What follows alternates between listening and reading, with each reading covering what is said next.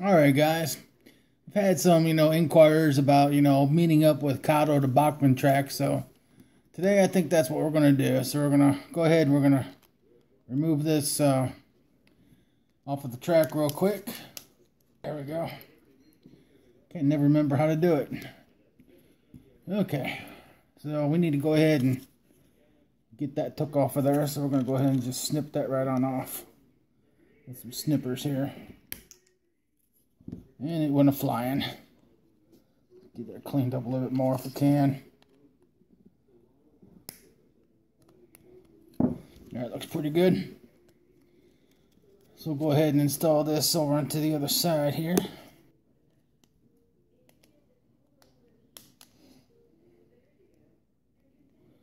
Believe me, it's real easy to do it, but I always get it confused. Alright.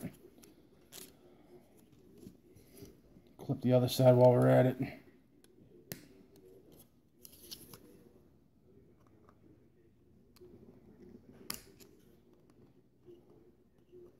rid of this little piece right here too.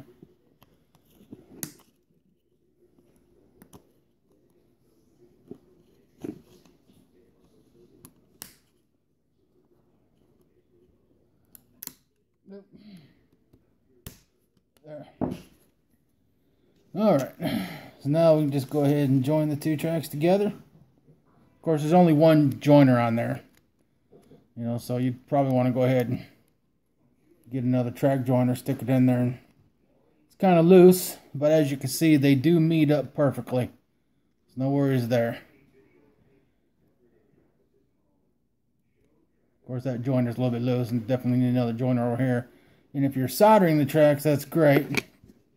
If not, then you could probably just go ahead and squeeze this guy together a little bit.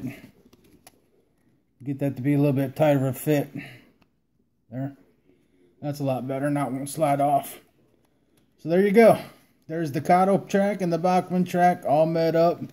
Again, all you have to do to the Bachmann one is just go ahead and cut off those two pieces right here. Just like I did on this side. Except I didn't cut this little tab. I cut that little tab off too. Otherwise it's just going to get in the way of you. So once you got them off, just put on the joiners. Just like this one's already got one on there. And just line it up and then boom, you're all set. So as you can see, it does meet up no problem. That way if you don't want to go ahead and sell off your Bachmann track on eBay like I did and just replace it with Kato, you don't have to, but I just got rid of all the Bachmann because I prefer the Kato. But there you go. I just kept this piece here because I still use a Bachmann controller, so I'm just going to use this as a test track for when I go ahead and install some decoders into my DC locals, turn them into DC-C. But there you go. I just wanted to show you that it is that easy to go ahead and get that done. No problem at all. Alright guys, remember, it ain't a mountain if you don't climb it.